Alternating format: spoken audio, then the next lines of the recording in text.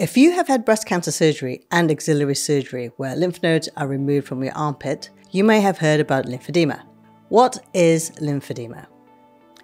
Well, it's a chronic condition resulting from disruption of the lymphatic system, which is responsible for draining lymph fluid from the tissues and filtering it through lymph nodes. When we remove lymph nodes from the axilla or your armpit, the ability for lymph fluid to be moved around is affected. And this can lead to lymph fluid buildup, leading to swelling, most commonly in the arm, hand, or sometimes the breast on the side of the surgery. So what are the symptoms? Symptoms can vary, and it can happen anytime after the surgery, usually months, sometimes even years.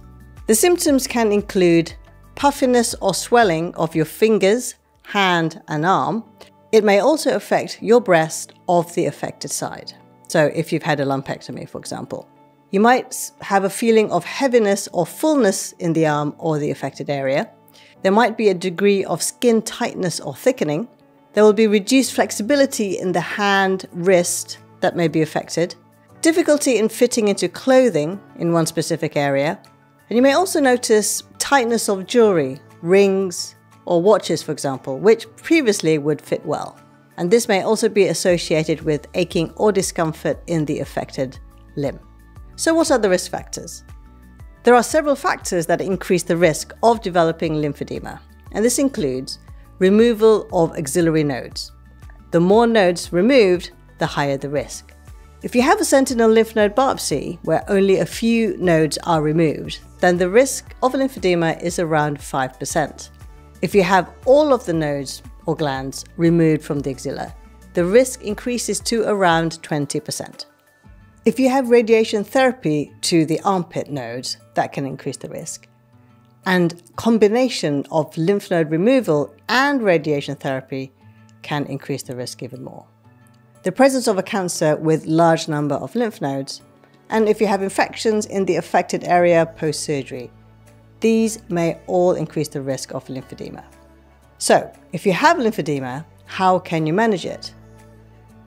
If lymphedema occurs, early intervention is key to managing symptoms and prevent progression. We can provide you with compression garments, so you can wear a compression sleeve or vest to reduce swelling. We can do manual lymphatic drainage, where specialized massage techniques can help drain the lymph fluid. Gentle exercises to promote lymphatic drainage, often done while wearing compression garments, can also help. It's important to keep the skin moisturized and protected to prevent infections. And lastly, in some cases, surgical interventions may help reroute the lymphatic system to reduce swelling.